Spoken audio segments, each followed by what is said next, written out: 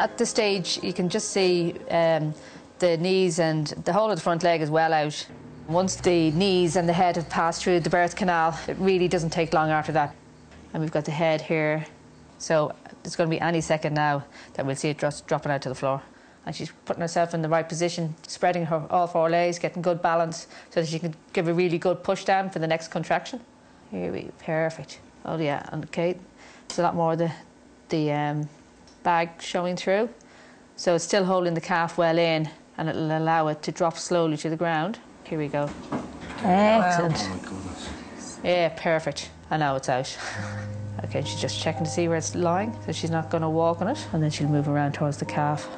Generally, you'd expect to be up and feeding, trying to feed within the half hour. Here we go. The calf is just making a first real strong effort to stand up. Basically, she's trying to get her legs in underneath her, get a good grip on the ground. Here we go. Oh, oh, oh. Yay. Oh. And she's up. Very spidery looking at the moment.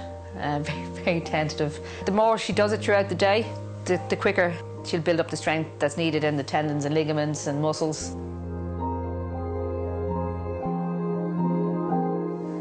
Hoping for a girl? Oh yeah, No, absolutely. boys. No, There's enough girls out there. only need one boy in the whole group, you know that.